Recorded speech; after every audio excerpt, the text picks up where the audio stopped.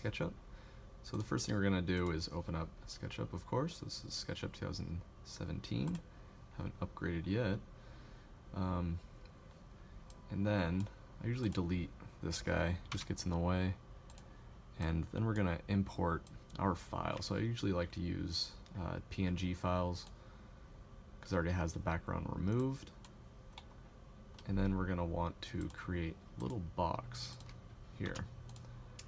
Extrude that up with the push tool. So now we have a cube. So what the only use that is to rotate our drawing that's on the ground plane at a 90 degrees so we can work with it as a tree is vertical.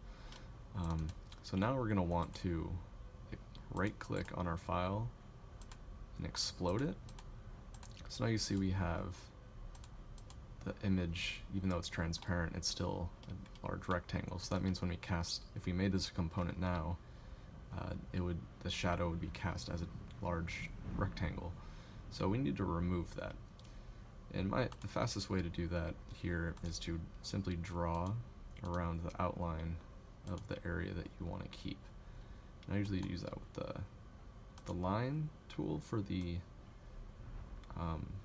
straight edges, and then I use the freehand pencil tool to get these more difficult ones. And for the sake of the tutorial, I'm going to go through this pretty quickly.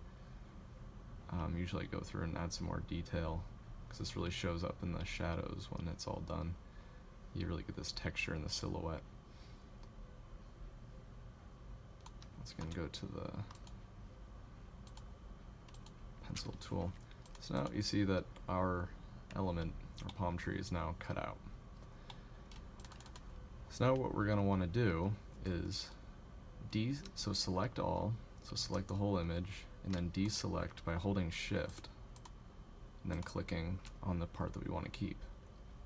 And then you're going to want to right click on the selected area that's in this blue color. So right click and then hide. So then all that leaves us with is the element that we want, which is just the palm tree image. And then the background is transparent. So if you go in closely, you can see these blue dots around the silhouette. So now that that's all done, we're going to want to right click on that and then create or make component. Let's call this Jubea. This is the genus of palm. It's from South America. So once you have the title in, then you're going to set component. So that's the axis at which this will be. So red is horizontal, X, Y is the green, and then once you click that and lock it in, you're going to want to also click always facing. So that's what makes it so it's always facing the camera, and that's very important. Then also you want to make sure that shadows face the sun.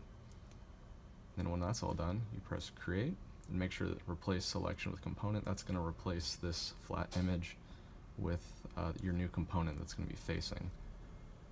So let's press create. You notice no matter which way you move the camera, the palm is always facing. Then just to test out the shadow, you can see there's our shadow and it's shaped somewhat like a palm tree. So I think we have a successful 2D facing component here. You can copy it. You can save this as a different file and use it in different drawings, and this is a really nice quick way to make your own 2D tree elements in SketchUp models, as opposed to just finding pre-made ones that don't really match the trees that you want. So hope this was helpful, guys. Give a thumbs up if you like it and subscribe. Alright, thank you.